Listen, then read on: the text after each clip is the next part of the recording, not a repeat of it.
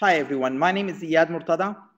On behalf of the IMA Dubai chapter, I would like to welcome you all here today to our first webinar for this year.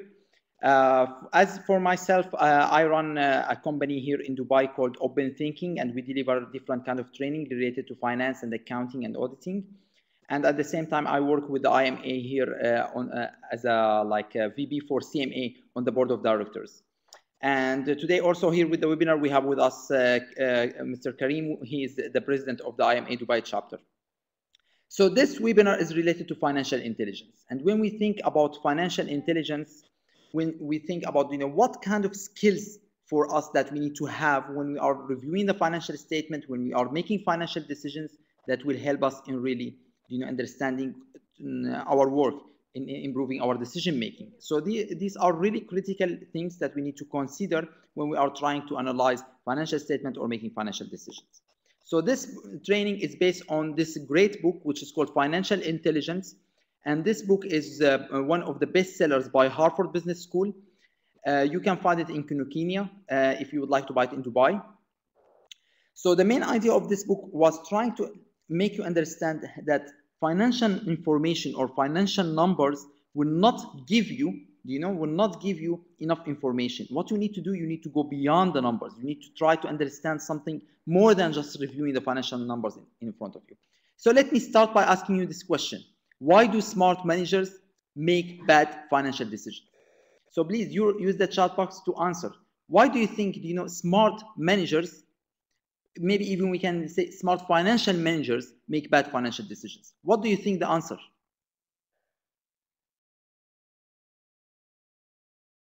So I see many of you are typing. This session should be interactive. So this is the main purpose of it. Because they are influenced by external factors. Yes. So maybe they are not really independent. They are influenced by external factors, or they are looking at so much information. Maybe they don't have enough information. So see, there are so many things that they need to take a look at when they are trying to analyze this information. Maybe it's not accurate information. Yes. Maybe they, like you said, they have misleading information. Maybe the wrongs are wrong. Maybe they don't understand how to read the numbers. So there are many factors. But let me summarize all this by one thing. When managers are making decisions, they are using their minds. And when they are using their mind, if there is something wrong with the way that they are looking at the information, the way that they are processing the information, connecting the information, this is going to result of an issue, other than all these external factors. So let's go inside our minds. So when we look inside our minds, we can see that there are two parts. We have the emotional intelligence part, and we have, let's say the operational intelligence part. So emotional intelligence, when we are making financial decisions, focus here. Do we have, the skills for us to be able to manage ourselves, our emotions? So if you are angry, if you are frustrated, if you don't know what to do with your emotions, you will not be able to do the right financial decision. At the same time, if you don't handle others when you are trying to work with them to obtain information, to be able to analyze some of this financial data, you will not be able to do the right decision because they are not going to cooperate with you. But today, our topic is not related to emotional intelligence. Today, we are focusing on financial intelligence. And for financial intelligence, what are we trying to do here? We are trying to say, do you have, this intelligence for you to be able to make the right financial decision based on the information in front of you? So here we can go deep inside our mind, and we can see how do we really, process information. So we can say the following. The first thing, we obtain information. So every time you see something, you just, you collect this information. You collect all the information from everywhere. After that, you process the information. So you process all this information inside your mind, and then you store it, right? You have your neural cells where you store all the information in the cells inside your mind. And then what will happen? When you need this information, you go and connect this information together. So you say, okay, this is the information from here, this is the information from here, and you collect all this information together for you to be able to make a decision. So this is the process.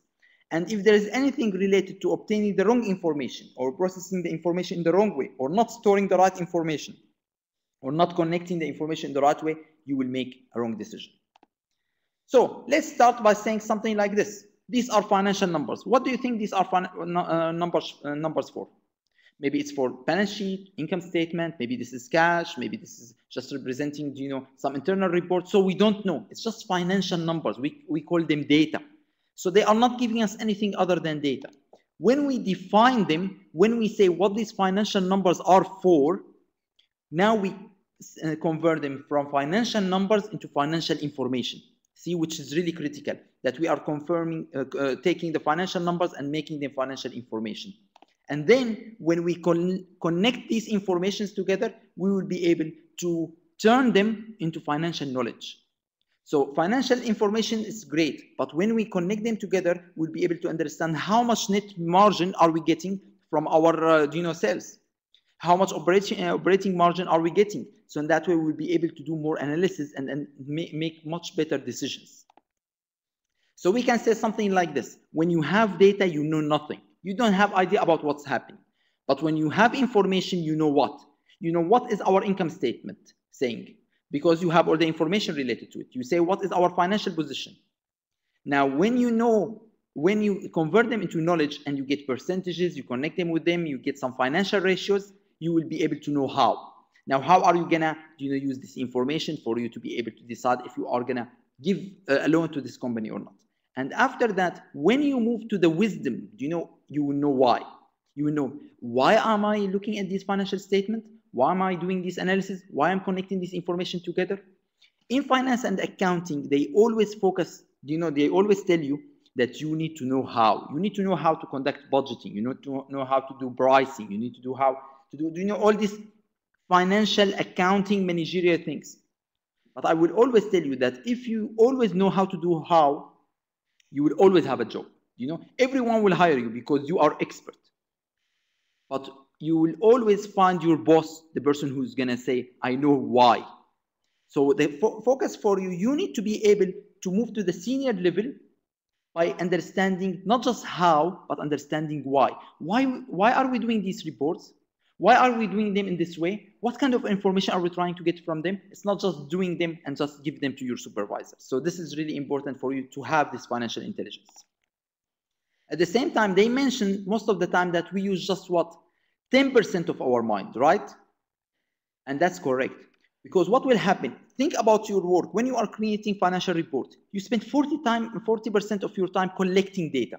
You collect the information from this report, that report, you get some internal records, and you are putting all these data together. And after that, you turn them to information.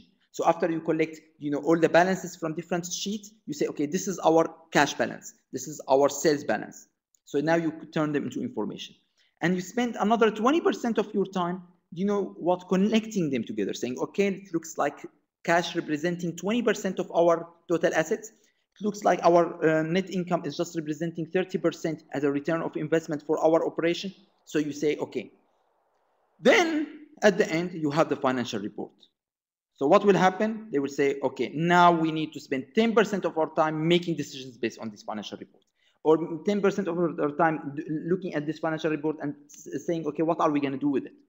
So for you, you need to focus more on knowledge and wisdom, which is processing this information and converting them into knowledge, and at the same time, using these informations to make decisions making rather than just observation and collection of data and processing of information itself.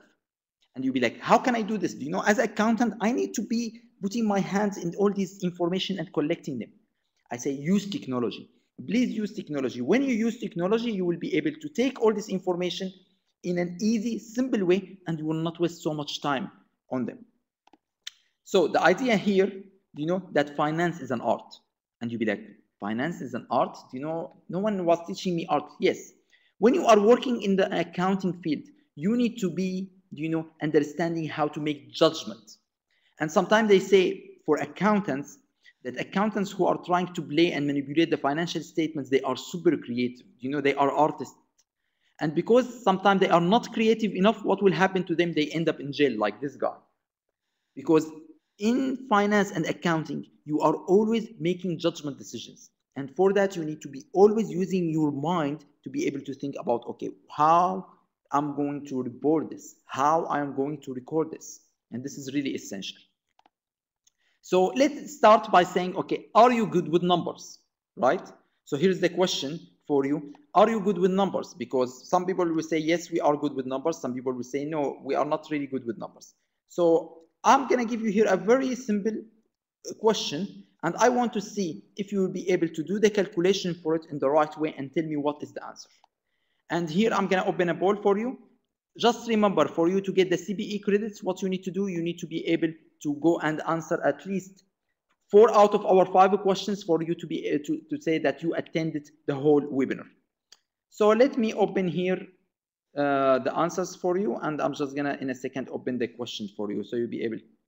Don't answer yet. We didn't open anything. So let me open the question. So here is the question.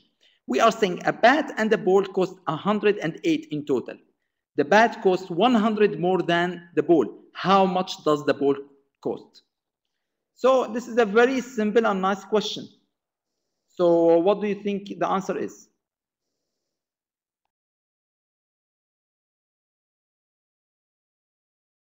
Sorry, just a second. Let me reduce this so you'll be able to do it much better. So here's you have it. Please don't write the answer. Please don't write the answer. I'm going to take the chat out. What you need to do, you need to vote. Vote the answer. Don't write it.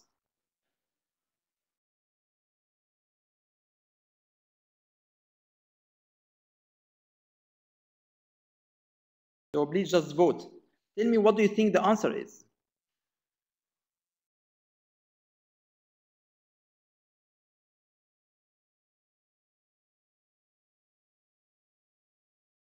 So we have a lot of people are voting. There is no button to submit. I'm just gonna, I'm just gonna open it a little bit, so that way everyone will be able to see. And here I'm gonna open it on the other side. So just please answer this question. What do you think is the answer? You don't have to there's no thing to submit. You just click on whatever answer you think it's appropriate. Okay, so it looks like most of you answered this. So let's see the result. I'm really interested in looking at your results. And here we are going to view the results. Just a second.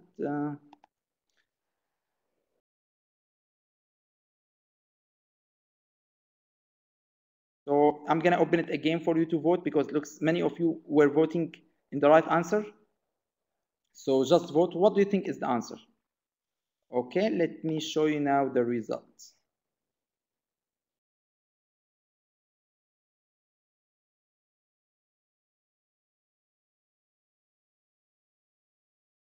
Okay, and if we broadcast the result, it looks like, most of you said it's 8.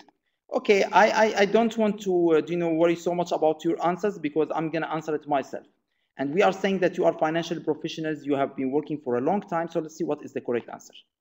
So if we say something like this, the bat is X and the ball is Y. X plus Y equals 108. And X plus Y is 100. So in that way, 100 plus Y, which is if we take, Y to the other side and we say X equal 100 minus Y. So 100 plus Y equals 108. So the answer will be 4. How many of you got it right? Here's the question, How many of you got it right? It looks like, we don't have more than just 14% of you got it right. And 81% of you got it wrong. And the question, why? Why, when we are giving you a very simple question related to, the bat and the ball, they cost 108. And it's as simple as that. The ball will cost 4 and the bat will cost 104. So the difference between them is 100. And both of them, they are 108. So why in a situation like this, we answer them completely wrong? Because most of you didn't use technology. And you'll be like, okay, what do you mean by technology? Technology is as simple as that, using a calculator, using a pen and pencil. Don't do the calculation in your mind. When you look at something like this and you do the calculation in your mind, what will happen? That you say, okay, this is how much a bat and ball will cost. And for that, we think that it's 8. Why? Because we said, okay, the difference between them 100 and this is 108, so this should be an 8. But remember, in this question, we are not saying, the other item will cost 0. We are saying you need to just as simple as put it in equation and answer it and get the answer. Don't try to waste so much time doing the calculation in your head. Perfect. Let's move on. So what we are saying here, people who are not able to deal with numbers, we call them innumeracy. Do you know? Like any person who can't write and read. So if you can't write and read in that way, you need to learn that, and at the same time dealing with numbers is a skill that you can learn. And you'll be like, what do you mean a skill that I can learn? Is there something called like dealing with number skills? I say yes. Some people, they don't have an idea about financial accounting. They have no idea about finance, about anything related to business, but they are good with numbers, and for that they can make a lot of money. Let me give you an example. Think about this guy. This guy, he just started in this company. He got no idea about anything in this company. What he's doing, he is trying to get investors to invest with him in the stock market. He got no idea about the stock market, no idea about anything related to sales or marketing. He's just good in numbers. So what he did, he said, I have 800 prospective customers. I'm going to call 400 of them, say the market will go up, and call 400 of them saying the market will go down. So he did. And after that, what happened? The market went up. So he said, perfect. These people who I said the market will go down, they think I'm lying, so I'm just going to ignore them. I'm going to call the other 400 that I said the market will go up. And what I'm going to do, I'm going to tell them the market will go up for 200 of them, the market will go down for 200 of them. And after that, the market will go down. So I say, okay, so I still have another 200. I will call them, I do the same thing. I will tell them the market will go up, the market will go down for half and half. And after that, the market will go up. Then I will call the 100 people that I called for the last 3 days, and I said the market will go up or down, and they think that I know the market because it's happened exactly like I said, and I'm going to tell them to invest with me. And now I acquired 100 customers just by playing with the numbers. So the idea here, you in your business, you want to understand what's happening with the numbers. Is someone in your department playing the game of numbers with financial information, with non-financial information? They are trying to trick you by speaking about numbers. So this is one of the issues. Now we move. What about if I tell you, look, this is the performance of our profit. What do you think about our profit for this quarter? Our profit increased by about $10 million. Look at this. Look at this chart. Our profit increased by $10 million. Please, using the chat box, what do you think about it? If I'm telling you, look, our profit increased by $10 million, and here is the chart showing how much increase we had.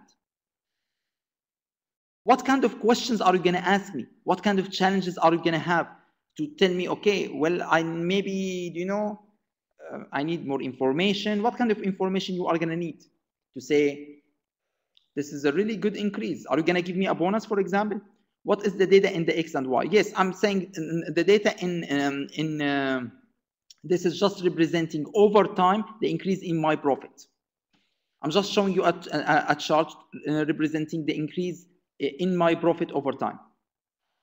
It's about 10 million. I'm telling you 10 million increase in my profit over time. I'm just showing you a chart. Yeah, it's a quarterly performance. Let's say it's a quarterly performance. So what are we going to say? Yeah, I'm just showing you a chart telling you how much we increased in profit. And I'm telling you it's about $10 million. It's a verbal presentation. Okay, so now we get some answers. Compare it with other companies in this industry. Exactly, you know, you don't take something for granted. When you are conducting your work, sometimes someone will say, okay, here is a financial report. Look, this is how much we have in a profit for this quarter. Here is some cost report. Look, this is how the cost of our item. Don't take it for granted. What you need to do, you need to go and compare it, because look what happened. When you look at it over a period of time, you discover that last year, we had about 100 million increase in our total profit. For this quarter, we had just 10 million. So it doesn't look like in the first quarter, we are doing a great job by looking just at, you know, the charts. So even if someone will give you a very minimum information without X's, Y's, without numbers, and they are just showing you, you know, this is the purpose for them. They are hiding the information. They don't want to tell you what is X, what Y. They are just showing you a chart showing improvement, saying this is our numbers improved. And what you need to do, you need to say, okay, please show me the big picture. I want to see how much our company compared to other companies, how much our company increased over time. So just try to understand always by looking at the big picture. At the same time, numbers tell a story. So in that way, if we reward our accounting firms for lying, wonderful thing will happen.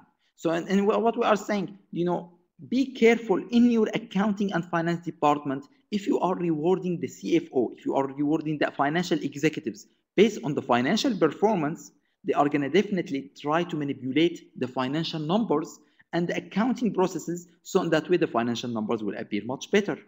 So in that way they will get their bonuses, they will get increase in their compensation. So be careful here when we are speaking about financial numbers and rewards. Now we moved from financial numbers and financial data to financial information. So the first question, if I would like to ask you, and you can write in the chat box, how can we evaluate a company? If we are looking at a company and we are trying to do evaluation for it, how can we value a company? If you say, I would like really to value a company, let's say something like Ahmar Group or something like Dubai Mall, I would like to value this company to see if an investor would like to buy it. Or something like GoNapit. Recently GoNapit was bought by Living Social. So how Living Social was creating a value for GoNapit? What do you think is the answer? For us as financial professionals, okay, we have answers based on the financial and non-financial data. Okay, I need something more. Check future cash flow. Yes, so future cash flow, I want to see, for example, like GoNapit, how much GoNapit was gonna generate, is going to generate in the future for the coming, let's say 5-10 years, whatever I decide to do, and based on it, I discount all this amount based on the inflation, and I say this is the appropriate amount. So this is the main concept. I will discount future cash flow. This is one of the methods. The other one is stock value. So I would say, like here, the share price multiplied by the number of shares. So I will get the market capitalization value of the firm.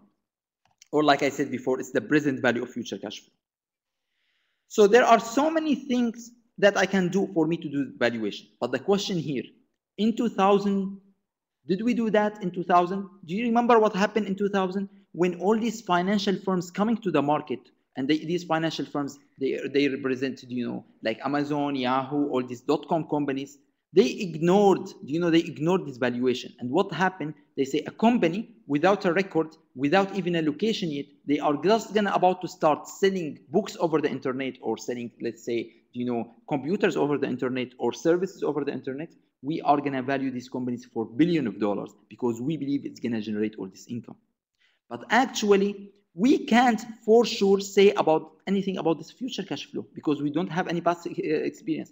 We didn't do our due diligence when we were doing this. So just remember what happened in 2000 and 2001 and how all these .com companies collapsed because the value for them was crazy compared, they don't have any assets, they don't have any, operation, they don't have any customers yet, and even that we sold them in the stock market for thousands of dollars.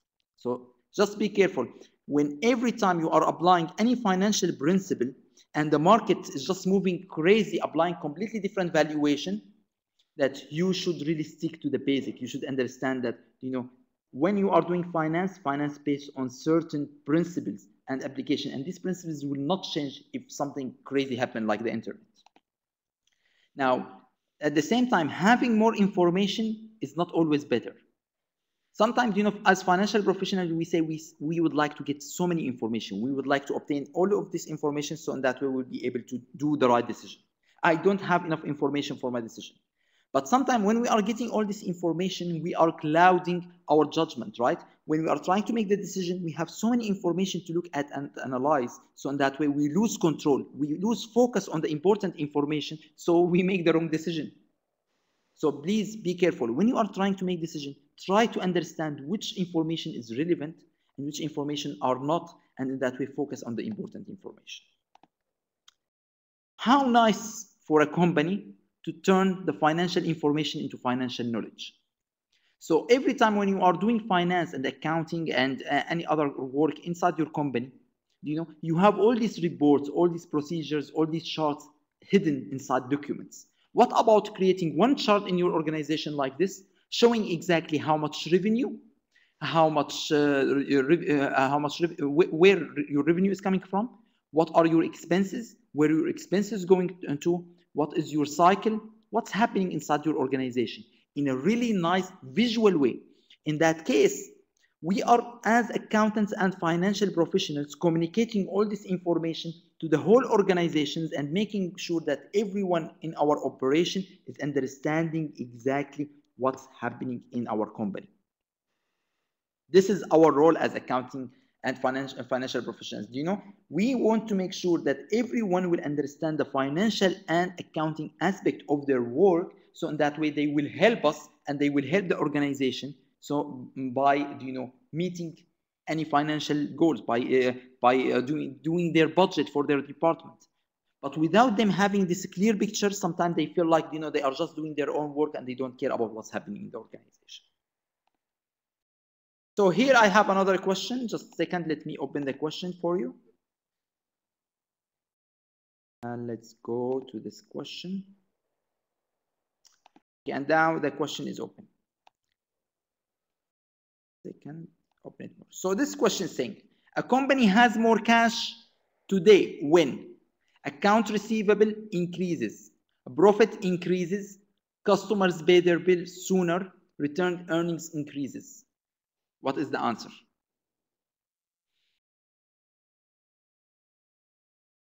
See, here we are trying to test here your financial knowledge and financial information. Do you understand that for an operation of a company, the cash aspect?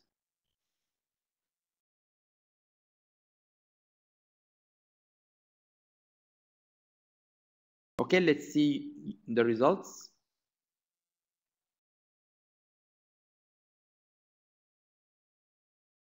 So as we can see here from the result, most of you said the answer is C. Let's see if it's correct. Definitely, the answer is C. Customers pay their bill sooner. Remember, for us as a business, when we think about cash, what are we trying to say? We are trying to say, when we have customers, and customers will pay our, when they pay their account receivable sooner, in that case, I will be able to have more cash in the business. As simple as that. Okay, let's move on to our next segment. So now we are saying for income statement, when we look at income statements, the question here, do you think, look,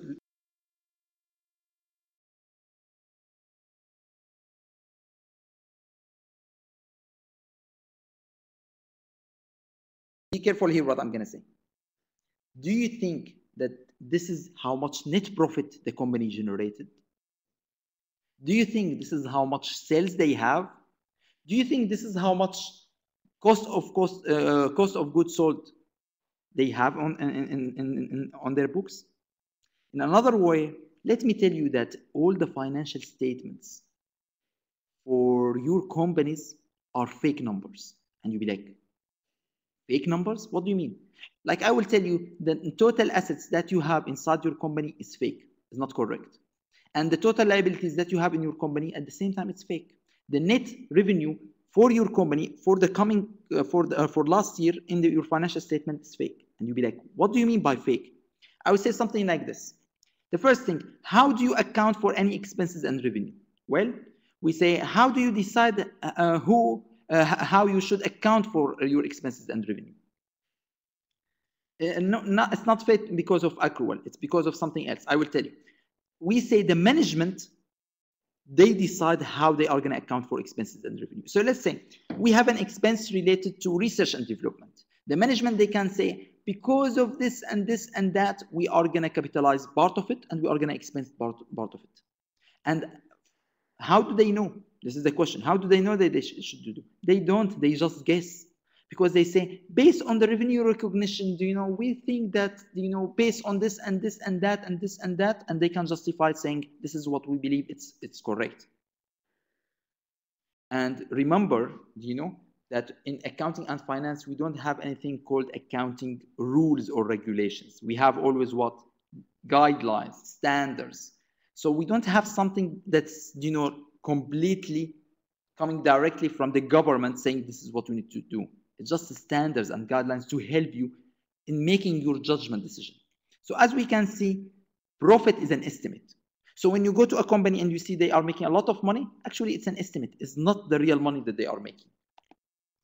So we say accountants had to make judgment decisions when they record financial transactions. It's all judgment decisions.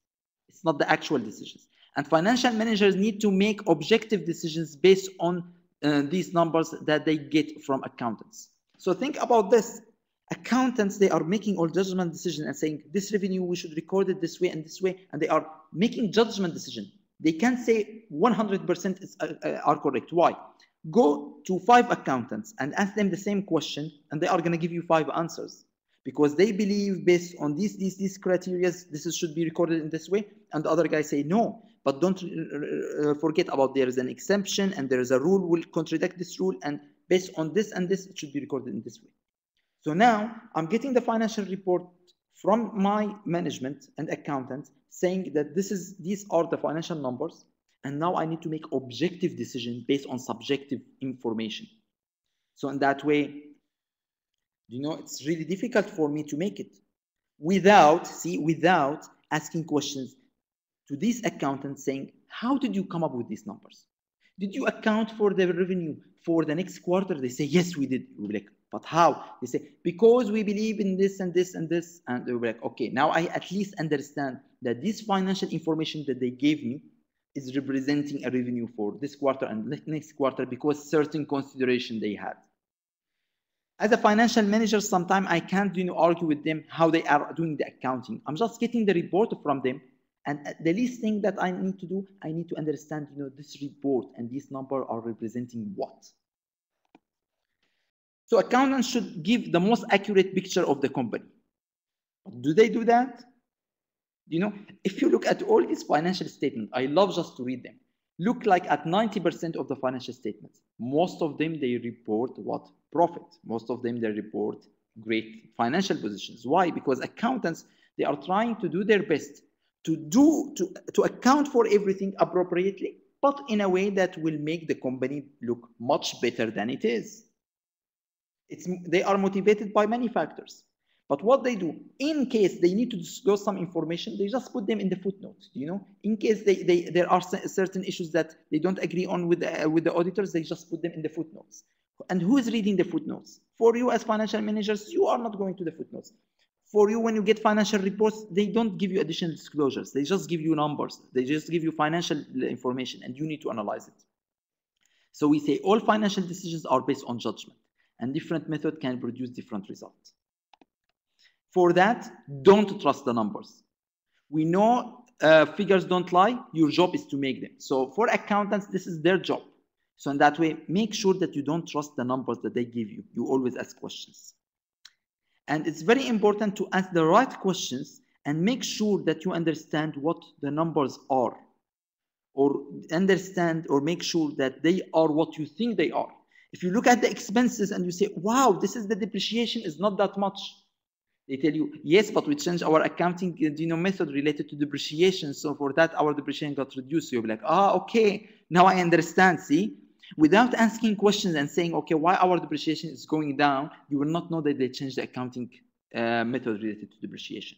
So always ask questions. We are saying there's always accounting judgment involved, and that can lead to manipulation. And manipulation can benefit the company, and it's not illegal, right? For me, if I change my accounting method, and as long as I disclose it, and as long as auditors are happy with it, and this will allow me to generate additional 20 million in profit for this year, no one can argue. It's completely legal.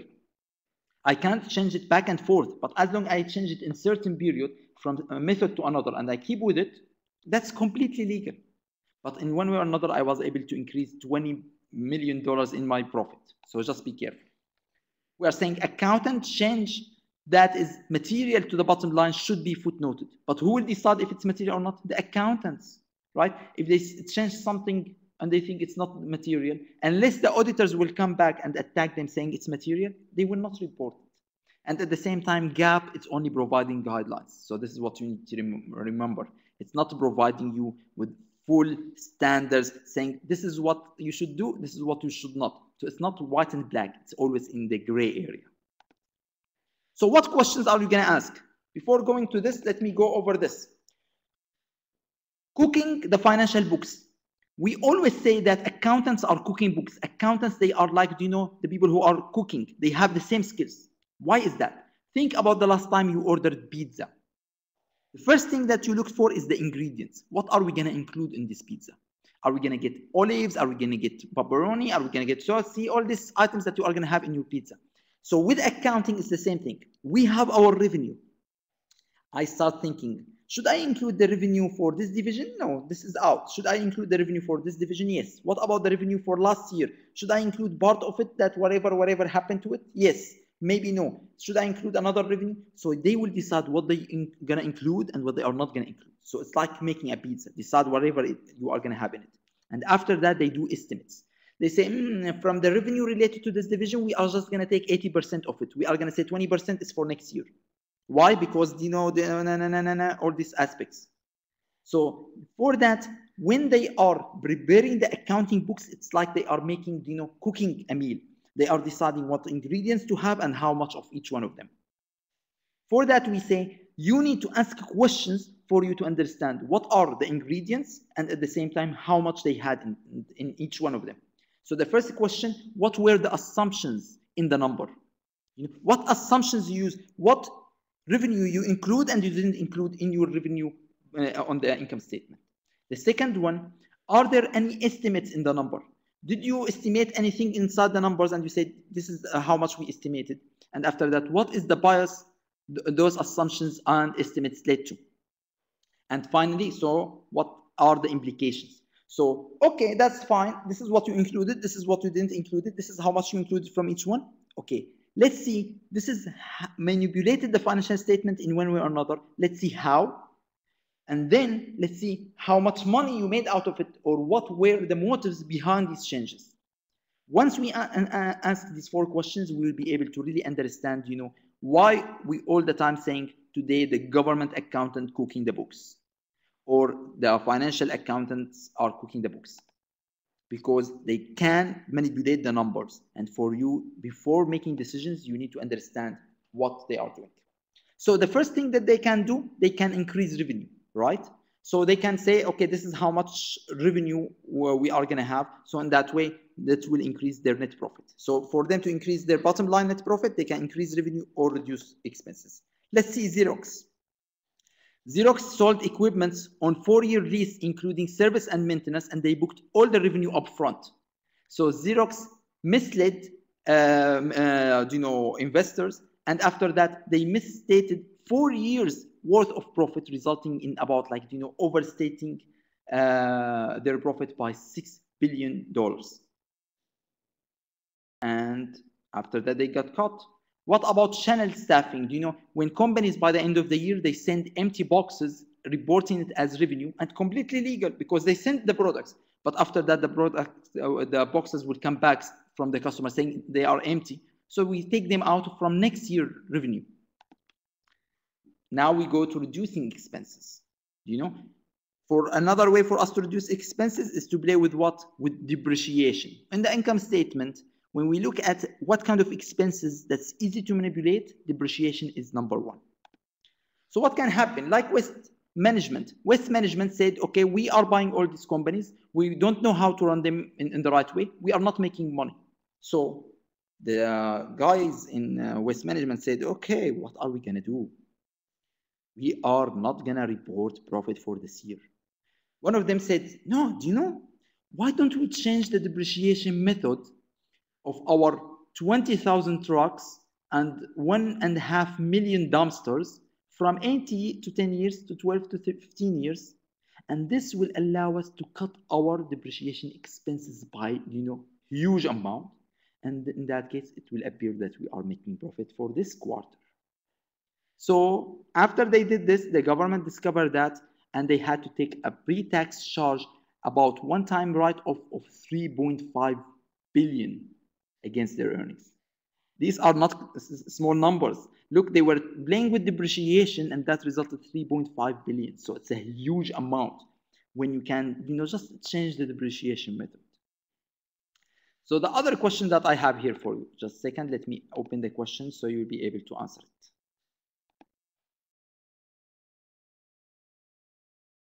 So the question is open right now for you. So the question is, which is more important? How much you make, how much you keep, how much you borrow or how much you spend. Think about it personally. Do you know, if you think, okay, my personal life, what is more important? How much I make, how much I keep, how much I borrow, how much I spend.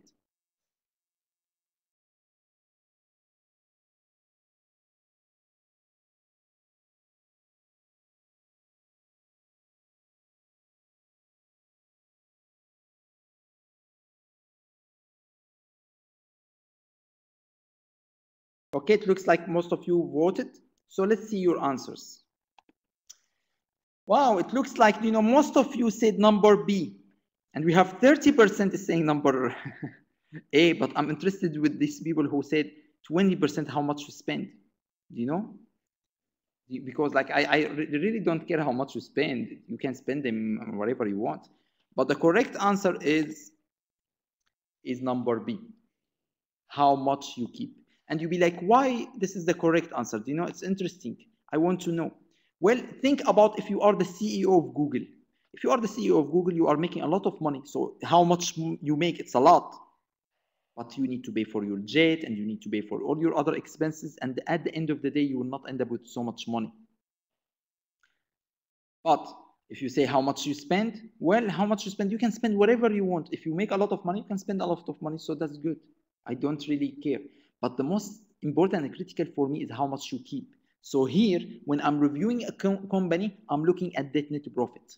I don't care if they have amazing revenue. At the end of the day, are they making profit out of this revenue after paying all their expenses? And then what I need to think about, I need to think about cash. Are they turning this profit into cash? So look at this financial statement for this firm. What do you think about it? You know, this is a really great financial statement. What do you think about it when you take a look at it? Please write in the chat box. I'm just going to open the chat again for you. So please write in the chat box. What do you think about this company?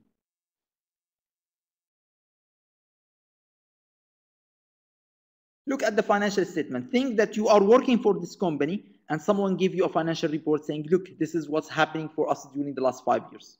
Do you have any comments? Would you, if you are working on the board of directors, give the CEO a bonus? Would you fire the CEO? What would you do?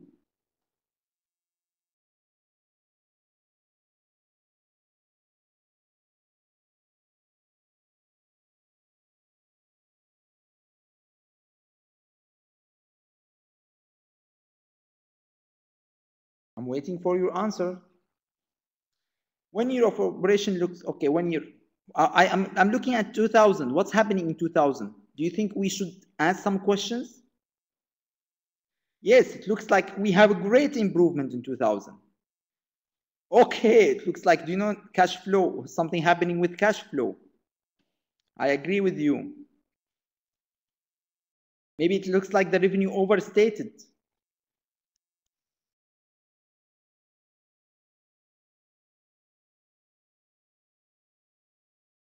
Completely, I agree with you. What about other things? Good growth, right? But the profits looks like no there, right? The profit.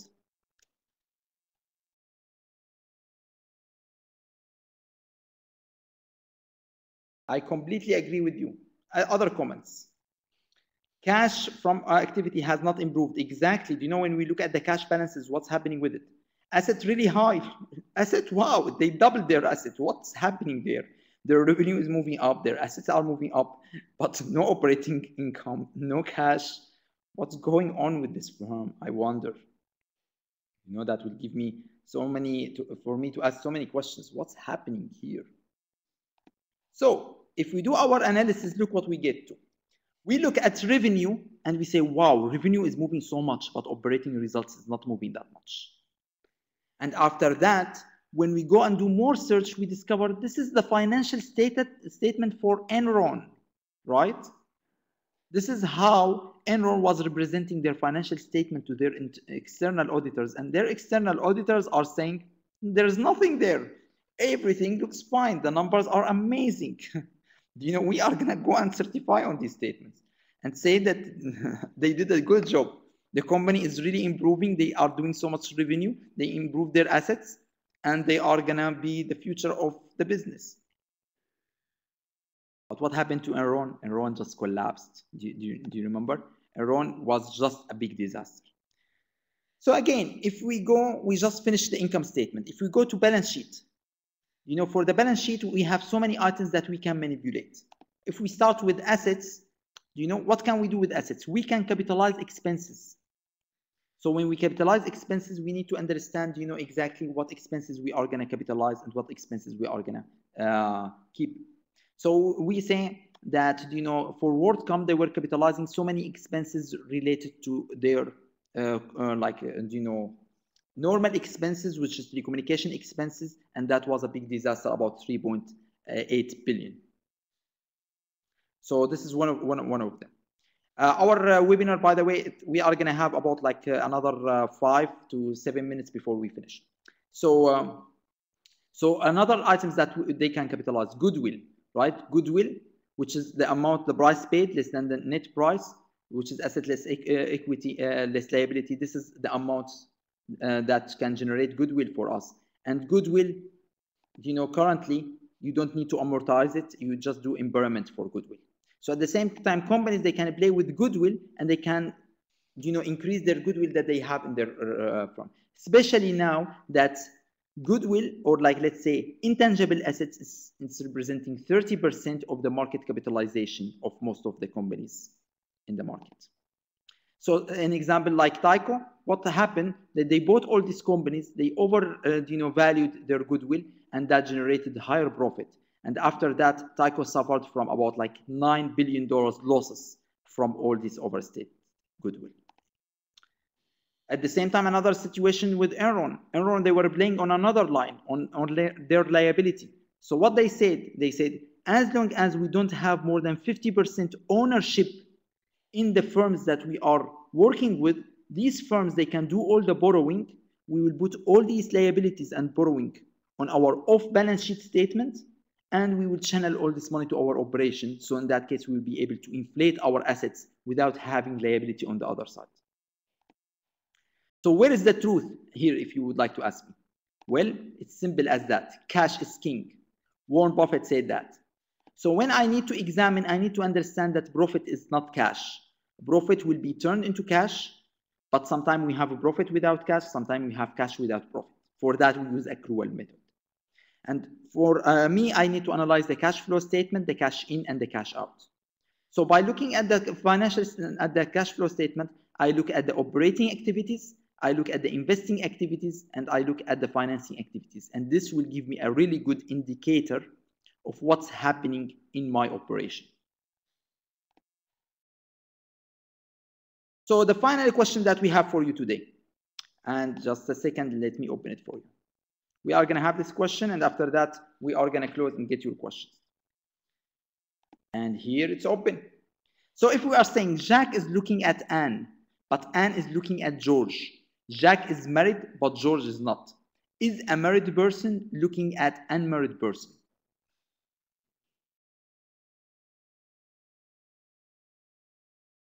I know some of you attended my presentations before, so they know the answers, you know, but I'm trying to get most of you to understand what is the correct answer. So Jack is looking at Anne. And let me, you know, I would like to make it even easier for you. Let me see if I can. Here. Oh, look, what do you need more than that? Now it's super easy. Here Jack is looking at Anne, and Anne is looking at George. Jack is married, do you know? But George is not. What do you think is the answer? Okay, let me show you the result. Most of you said that, you know, it's what the answer is C. We can determine. But look, we can determine. The correct answer is A. And you'll be like, the correct answer is A? How come? How the correct answer is A? Look, as simple as this. Let me put the voting on the side. Let's assume that Anne is married. So in that way, a married person is looking at an unmarried person. Right? Okay, you say, yes, but we don't know. Okay, I'm assuming. Or let's assume that Anne is unmarried.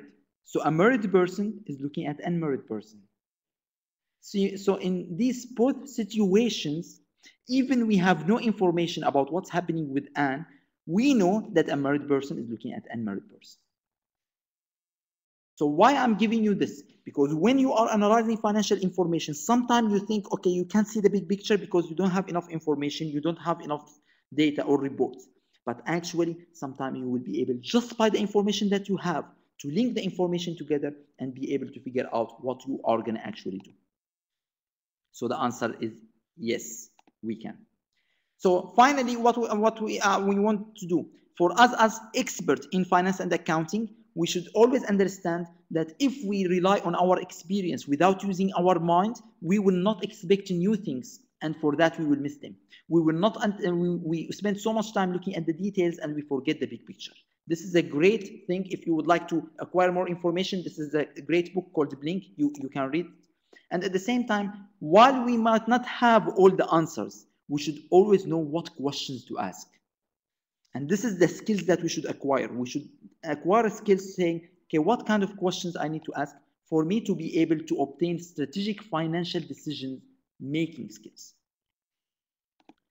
This is some of the courses that I teach. I would like to thank you so much for attending this presentation. It was a pleasure, working with you for it. And at the same time, I would like to thank the IMA Dubai chapter for allowing me to do this presentation for the members. Here is just the final question. If you would like just to rate the sessions based on whatever you think it's appropriate. Of course, we are not gonna reveal these answers. It's just for the IMA. And if you have any more questions, please feel free in the chat box. I'm just gonna move the chat box in a second here. So in that way you can just, write your questions and I will be more than happy to answer them for you.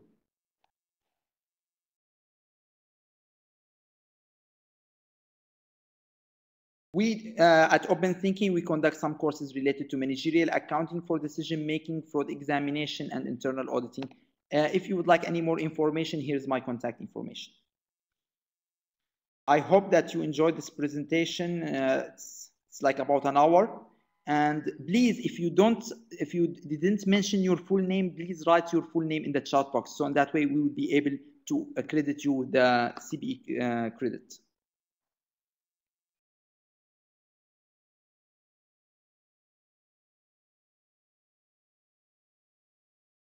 Thank you very much. I'm getting so many thanks, but not so much questions. I need questions, guys. I need you to